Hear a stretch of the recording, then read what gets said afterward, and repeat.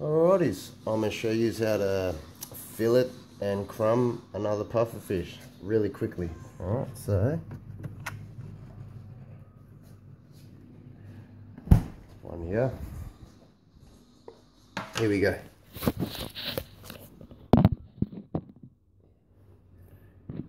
Alright guys, this one's a bit concerning. See how there's a red in its fins? But anyways, smooth toady, so it feels smooth and slippery. That's why they call it smooth toadies, I guess.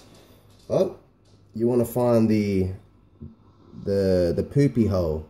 Alright, I like to think of it as a belly button, but we'll grab the scissors, insert it into its belly button, poopy hole. Now remember to keep the scissors as close as you can to the skin, so we're not going to pierce any of those organs.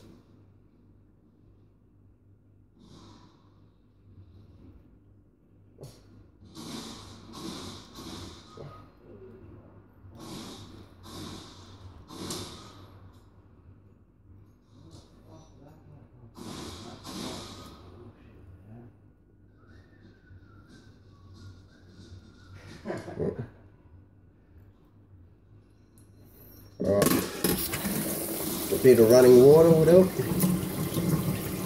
Now if you hold it upside down, right, what you want to do now is you want to grab out the tail part.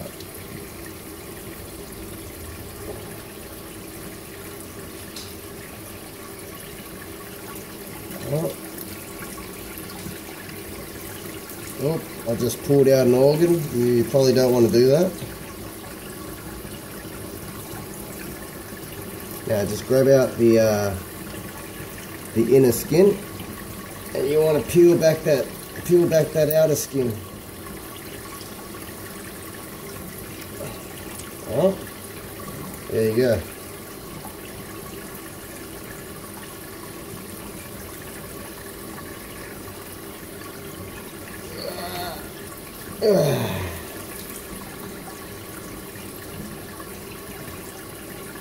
Yeah.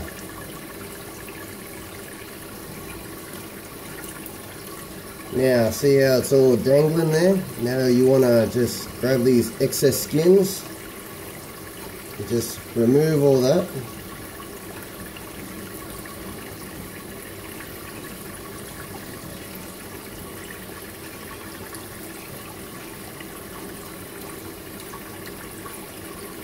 There you go.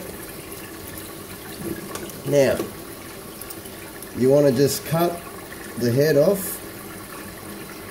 Don't hit any of those organs.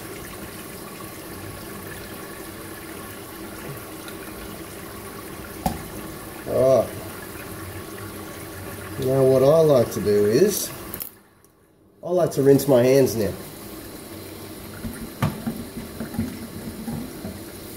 So give your hands a rinse, even rinse your chopping board.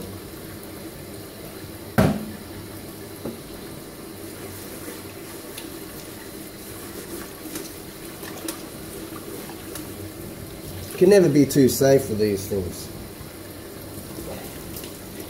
Alright, so give that a good rinse. And now we're right to go. Continue. So you see all these, it's got all this, it looks like white little excess skin. So you want to peel back all that, you know, just in case that's the poison layer of skin that Google seems to talk about.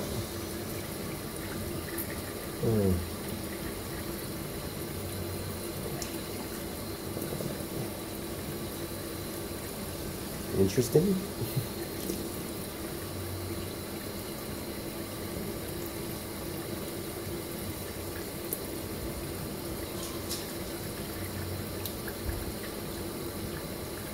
Did I do this with the last ones that I made?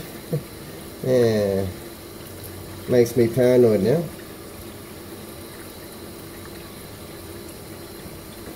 Probably not the best idea to wear glasses, because You might want to see everything that you're doing.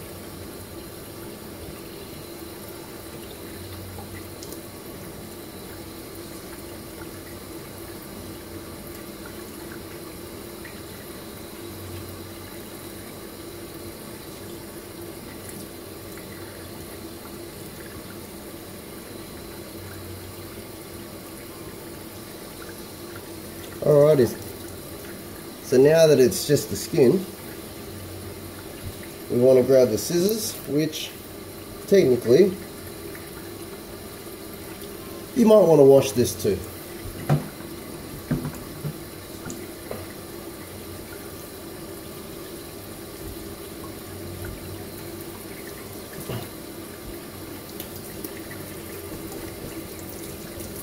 Alright, so scissors.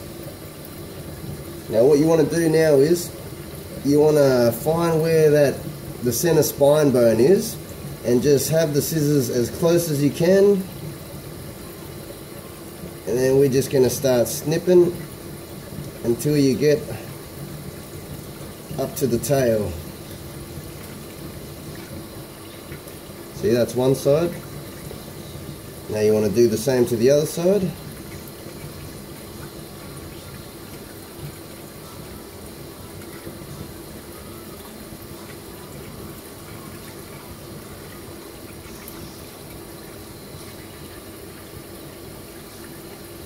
There you go, guys. Now you've got your two fillet. Now what you want to do is you want to remove that center spine bit, as the poison toxins may still be running through the spine. So you want to just snip that away.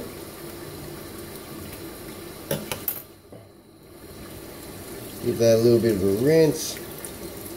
And there you go. You have your pufferfish filleted.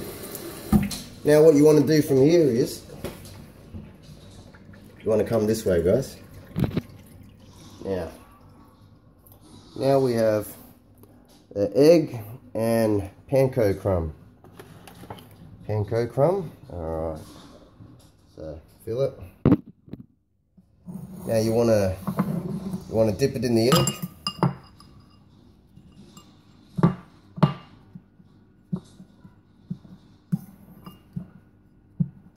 Alright. Now we want to bring it over to the panko crumb. Even put some fresh bits in there. So this is the best to use. It makes it really like a nice prawn cocktail, like what you get in like a tempura prawn. But instead of one piece, you got two.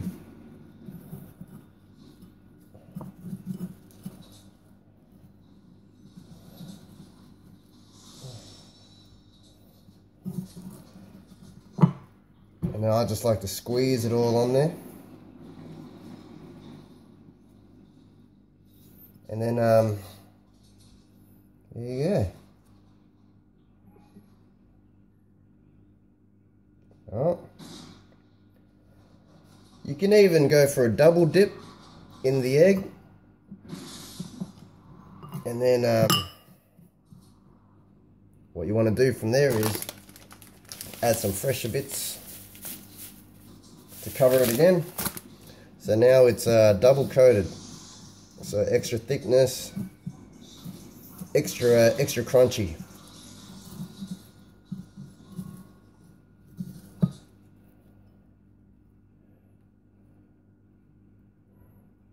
All right. I think that's good enough, eh?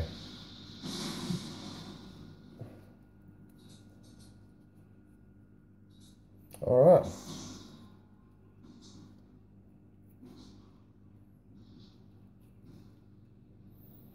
And now stick that in the freezer.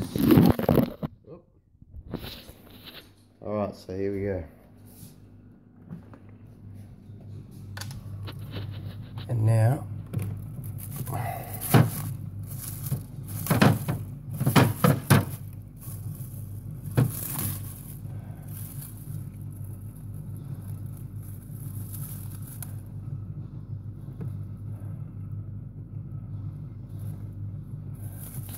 Oh.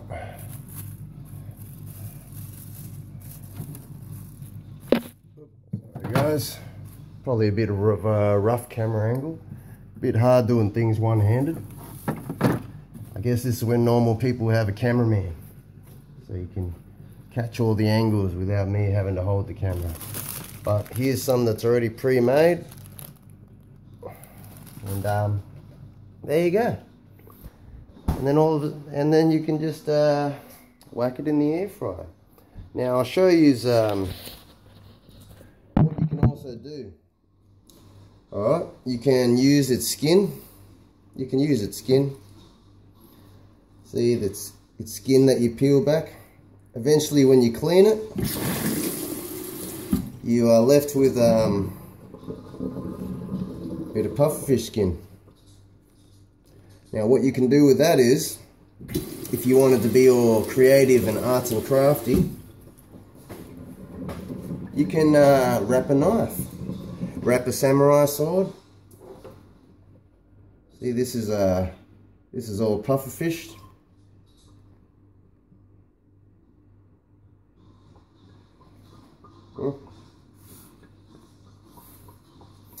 Anyways, that's my pufferfish wrapped knife. Alright, so there you go. So nothing gets wasted, apart from you got to chuck out all the terribleness. Alright, so all the terribleness is what we don't want. The head, the inner organs, eyes, the livers, every organ that you see in there is, we'll have to wrap that up and dispose of it properly. See, you know, wrapped, double bagged and disposed of, because yeah, you wouldn't want to chuck it in the backyard. Your pets can die, other life forms can die, you know, it's not too safe. So we need to dispose of everything properly to make sure no one eats that. Alright guys, thank you for tuning in, and yeah, remember to do it responsibly, and yeah, just do it safely guys. But if you follow all these instructions, everything should be okay. Should be. Oh, should be. I know Google will tell you that it's the most poisonous fish in the world and there is no antidote, and even the flesh is toxic, but I've eaten hundreds, and I seem to still be alive, so I must be doing something right. So Google just tries to warn people, so then, you know, when they say the skin is poisonous, it's probably just this skin, right, with the spikes in it, and the flesh, it's more like the organs and the eyes, so you just don't want to eat that. Alright guys, thank you for tuning in, and remember to like, comment and subscribe, and I'll catch you next time guys. Take care all, happy eatings, peace.